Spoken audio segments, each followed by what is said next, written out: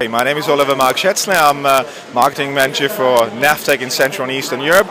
And what you see here is the launch of the traffic pattern product in Europe, meaning we are gathering historic traffic data, enabling even more accurate route planning.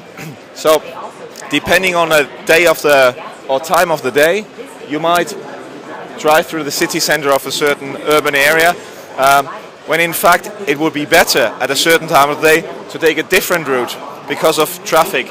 An example being the rush hour in the morning. So we know at what time of the day, what sort of traffic, what volumes are driving through on certain roads. The product is called Traffic Patterns and it enables more accurate routing.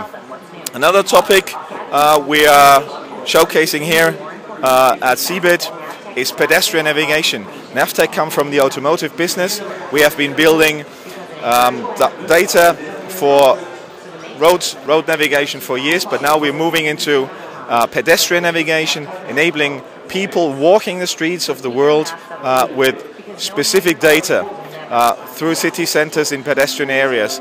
And this is accompanied by data for public transport, enabling multimodal routing. So it gives you the easiest, the quickest route from A to C, even using public local transport data.